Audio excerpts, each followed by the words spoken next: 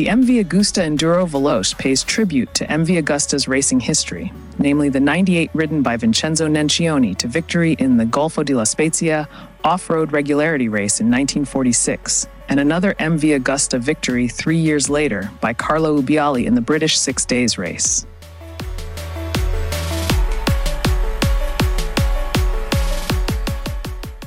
The motorcycle is powered by a 931cc inline triple with DOHC and a counter-rotating crankshaft. The engine, which is designed and built at MV Agusta's factory in Italy, produces a claimed 124 horsepower and 10,000 RPM and 75.2 foot-pounds of torque at 7,000 RPM. MV Agusta claims that riders can harness up to 85% of the maximum torque at 3,000 RPM. Max speed is a claimed 143 miles per hour, and the bike features an exhaust system that sounds closer to a superbike than a typical adventure bike.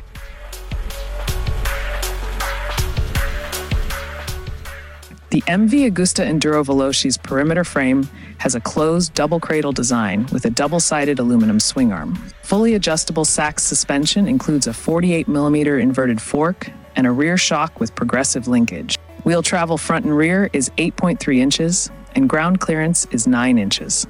The seat height is 34.3 inches and can be lowered to 33.5 inches. Brembo Stylema 4-piston calipers, gripping dual 320mm discs, provide braking up front, and in the rear is a Brembo 2-piston caliper paired with a 265mm disc.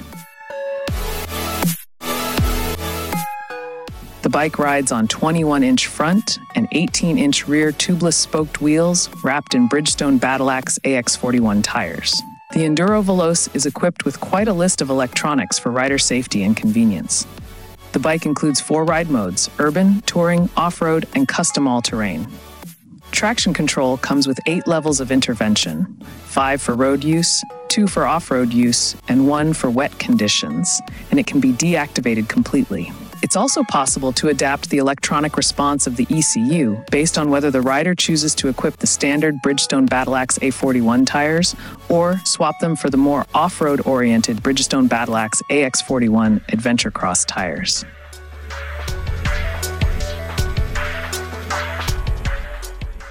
Engine braking provides 2 levels of intervention, and the bike is equipped with launch control, wheelie control, cruise control, and cornering ABS with 2 settings and rear wheel lift-up mitigation.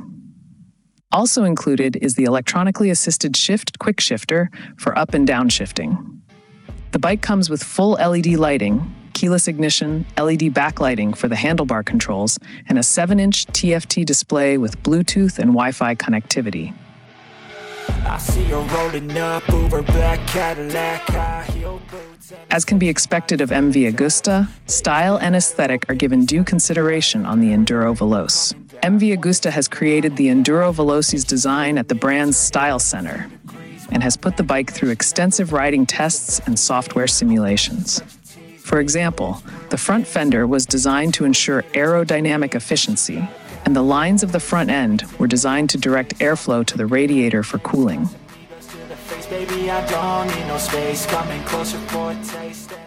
MV Agusta offers a range of accessories for the Enduro Veloce, including aluminum side cases, protection bars, a reinforced aluminum skid plate, additional lights, a Termignoni titanium exhaust, and more. This signified a transformation within the Italian brand to enter the adventure touring market, something that made sense given its new relationship that began with Pierer Mobility, the parent company of KTM, Gas, and Husqvarna, which had acquired 25.1% of the brand. This helped MV expand its lineup and launch a new product line in the brand's historic factory in Chirana. She's got a fine little body and her mind's kinda naughty. They say that once you taste it, you cannot replace